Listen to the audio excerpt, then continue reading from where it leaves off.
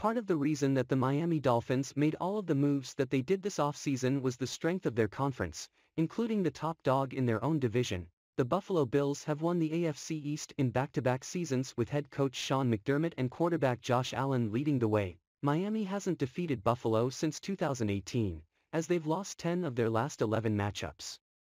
However, that doesn't stop a young player like linebacker Jaelan Phillips from looking forward to their games.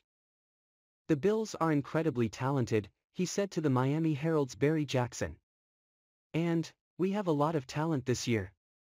It's going to be really fun to have those games. The more times you go against somebody, the more comfortable you get. Just as much as I'm preparing for Bills quarterback Josh Allen, he's preparing for us. I'm sure he will have some new tricks up his sleeve.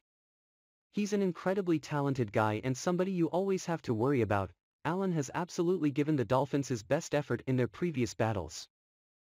In 8 games, Allen has thrown for 1,980 yards, 21 touchdowns and 5 interceptions for a 106.8 passer rating while rushing for another 430 yards and 4 touchdowns.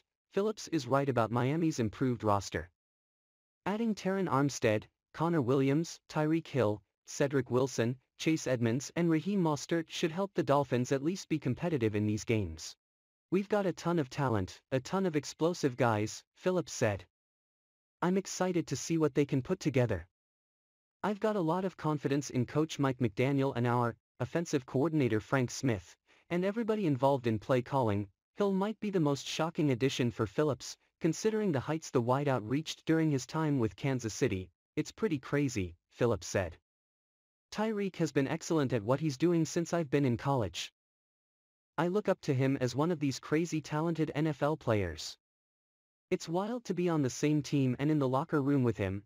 If Miami wants to finally knock off Buffalo, they'll have to rely on guys like Hill and Phillips to put pressure on the reigning AFC East champions and show that the team from South Florida deserves a shot at postseason football.